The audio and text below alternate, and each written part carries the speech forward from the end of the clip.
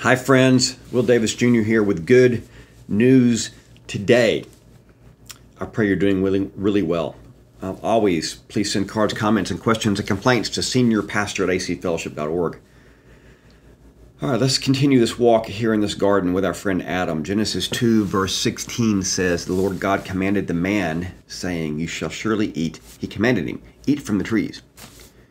You shall surely eat from every tree that's in the garden, but the tree of knowledge of good and evil you shall not eat, for the day that you eat of it, you will surely die." So review, he's on Maui, Adam is, and God says, have at it. If you see a tree, eat from it. Like, knock yourself out. It's out there, go for it. But one. It's interesting that God gave Adam one prohibition, and that became the stumbling point for him and for Eve, because that's what the devil will use, as we'll see in Genesis 3, to tempt them. So by way of review today, for the most part, is a bit of review. Why is there a tree there anyway that can get them in trouble? So the tree of knowledge of good and evil represented two things. The tree of knowledge of good and evil, first of all, represented things that are too lofty for humans and things about which humans should not be aware. It was the tree saying, look, there's some stuff here that's real in the universe that you don't need to know about. I need you to know that it exists, but I don't need you to know the content. It's really not for you. It's for God. I put it here in the garden because I want you to understand there's a whole lot of chapters that have been written that have nothing to do with you, but you need to know they're there and that they're profound. And there's some things that just belong to God.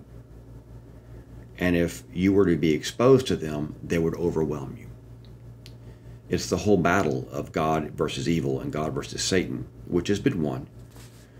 But as you remember, they lost their innocence, Adam and Eve did, when they partook of that fruit, because they suddenly knew things only God should know. We just weren't cut out to be this aware of evil. And we are, and it's killed our race, basically.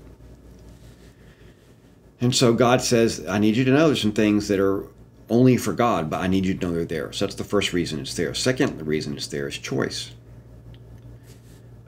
He says in Deuteronomy, today I set before you life and death. God needed Adam and Eve to have an option so they could choose to follow him and not be required to follow him. And all the people who get mad at God and saying if he just hadn't put the tree there, well, they'd be griping today that we weren't free. If the tree's not there, we're not free, because freedom requires choice. God wants you to serve him and follow him and love him out of obedience and love, not out of forced submission. He doesn't do that. So the tree needed to be there so Adam and Eve could choose to obey him. They can choose to say, and to their offspring, look, eat from any tree you want to, but this one's off limits, and we're going to honor God by keeping it off limits. He had to let them have choice.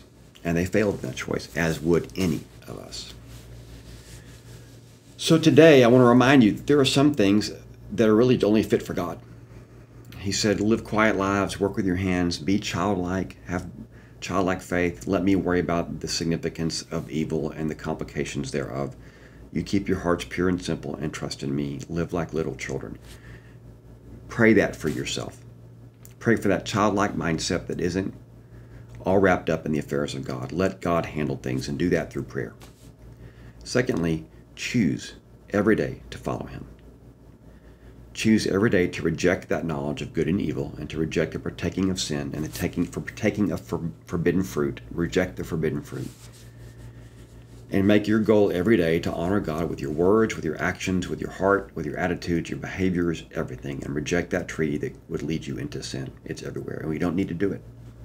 Choose life. Choose God. Choose freedom. Choose love.